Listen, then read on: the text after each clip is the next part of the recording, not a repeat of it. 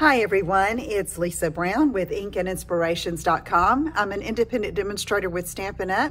Thank you for joining me today. In this video, we're going to be making a super simple gift card holder or little packaging idea for some treats or a small gift. And I'm using some elements and papers and stamps from the Botanical Prints product medley that is retiring from the Stampin' Up catalog, the June mini, January to June 2020. So let's get started. This is so simple, and I'm starting with another print from the paper stack that comes in that medley, and it measures 6 by 6. And then I'm going to flip this over, and I'm going to take some tear and tape, and I'm going to put some down one side, and I usually choose the left side.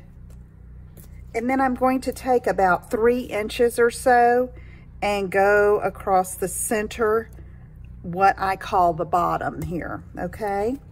So I'm gonna rub on this tear and tape a little bit to make it easier to lift.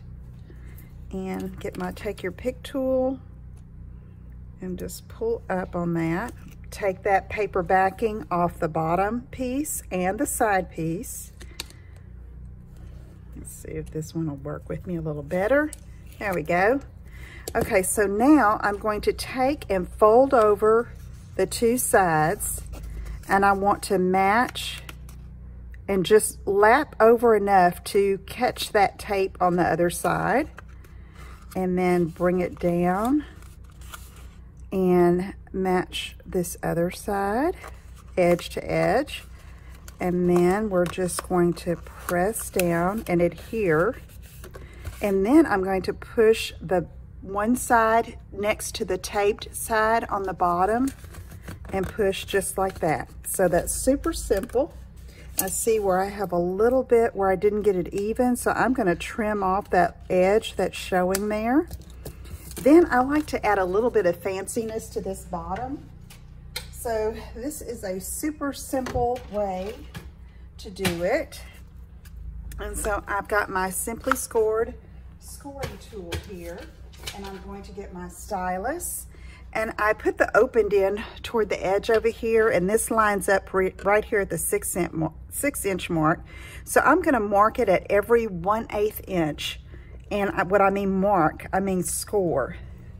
So I'm just gonna come down and follow the lines. This is the bottom that's taped, and do that for 1 inch. And that makes a fun little closure for the bottom and makes it look a little fancy, okay?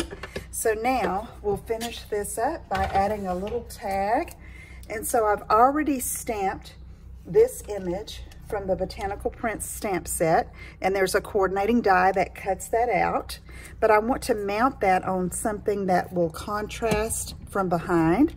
So I am going to punch out a 2-inch circle of one of these black and white prints that is the reverse side of the floral. Then I'm going to take some basic black cardstock and use the Starburst punch, which is retiring from Stampin' Up, available while supplies last. And then we're going to mount these together. So let's use a little bit of liquid glue and put that over top. Then I'm going to do the same thing with the flower image. Now, within the medley, there are also some printed die cuts that are beautiful. And let me show you a few of those here. I've used some, but you can see you could choose several different options there for your little gift card holder or your cards. Okay, so now I know I'm going to put that right there, but I want a little bit of ribbon behind. And so in the medley also is this old olive twill ribbon, and I'm going to cut about 8 inches and angle this edge. And then to put this on here, I'm just going to cross and leave a little loop at the top. And to adhere it, I'm just going to very easily take a piece of tear and tape. And let's see, let me loop this again.